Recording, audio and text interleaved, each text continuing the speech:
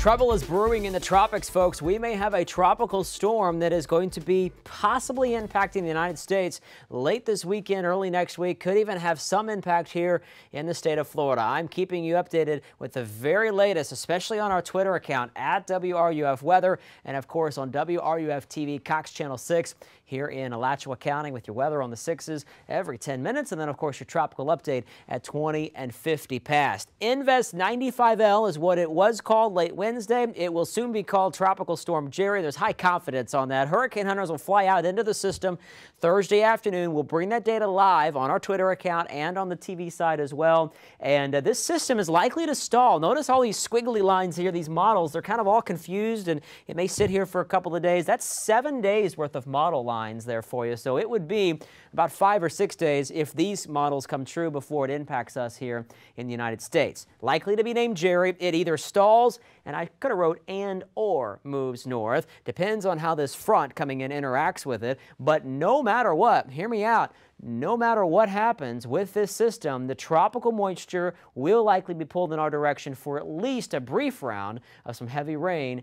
Timing on that a bit in question, most likely Sunday night. Now let's back up. How about your Thursday? Have you noticed the change in the air mass? It was pleasant to start. It's going to be a nice afternoon. There will be some clouds coming through though with this onshore Atlantic flow, maybe a sprinkle or two, but most areas will miss that. And temperatures only reaching the upper 80s, really typical weather for mid-September, and we've taken the humidity down quite a bit as well. Should be a nice evening if you can put up with some clouds passing through and a breeze at times that'll be up around 10 to 12 miles per hour. Now back out to the tropics, because notice that drier air that we have coming in Thursday, then the moisture stays to our south and to our west through Saturday. Boy, that's important, isn't it, Gator fans? Look at all this green, though. It gets pulled north and east ahead of this front Sunday night. This particular model leaves the tropical system behind. We've been waffling back and forth on this, whether or not the front pulls it up in our direction. If it moves in our direction, it wouldn't be very strong, but it would have a lot more moisture with it.